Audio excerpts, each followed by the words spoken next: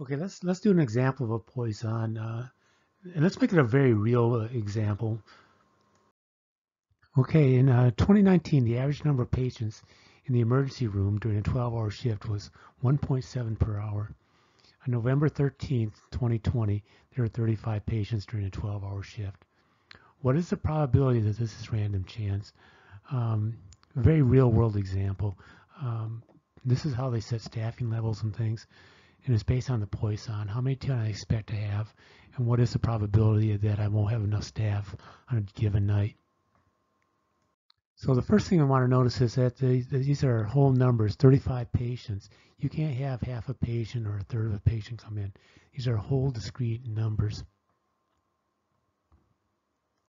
That being said, that doesn't mean my average has to be a whole discrete number. In this case, it is 1.7 per hour. So I got 1.7 on average number of people coming every hour. Again, this is for staffing and thing. This is my average. So let's go back and review what a mean and standard deviation is for a Poisson.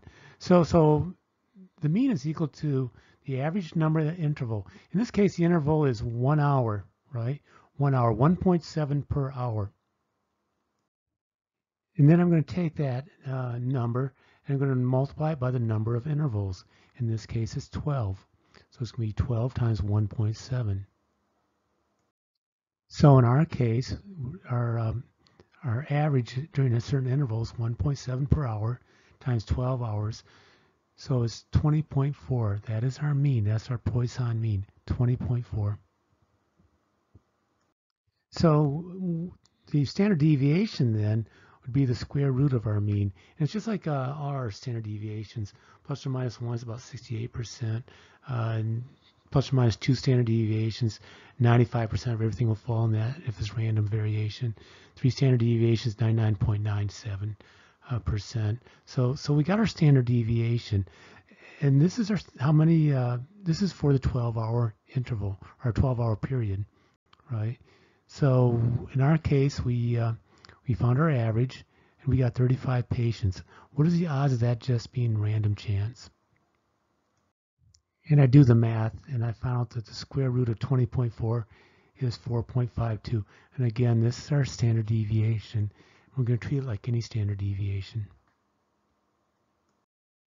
So let's go to Excel. This is the function I want, equal to Poisson.dist. And in parentheses, I'm going to put my actual value, which is 35, my mean, which we calculated to be 20.4, and true, because I want 35 or more. Now, this isn't quite right? Because what Excel will do, what we're telling it now is we want 35 or less. We want 35 or more, right? So let me show you the trick to that. So what we're going to do now is we're going to take 1 minus what we had, and that'll be what's on the right of 35, 35 and greater. So it's 1.00 minus Poisson dist. And when I hit enter, I get 0.001123, or about 0.112%. So it's about a 1 in 1,000 chance that this is just random. So we might want to conclude that something was happening in 2020 to make the emergency rooms busier. And if we string 2 or 3 of these together, I won't do it, but you can find out pretty well. There's no doubt. There's no doubt something happened in 2020 that was really exceptional. It's very, very, very rare. When you ever hear an engineer or a mathematician or statistician say if there's something for sure went on, we just don't say it. But if you string 2 or 3, 4, 5, 6 of these nights together, just like we did in the previous unit, with the cars and things, you'll find out that this is like a 1 in billions and billions of chance. But I wanted to show you the complete Excel spreadsheet. There's our problem. I just picked a cell by random, stuck in 1 minus Poisson dist with our numbers, and that's what it kicked out. That's the Poisson distribution. Hopefully it's a very real example. It is a real example. Yeah, it drives home the point.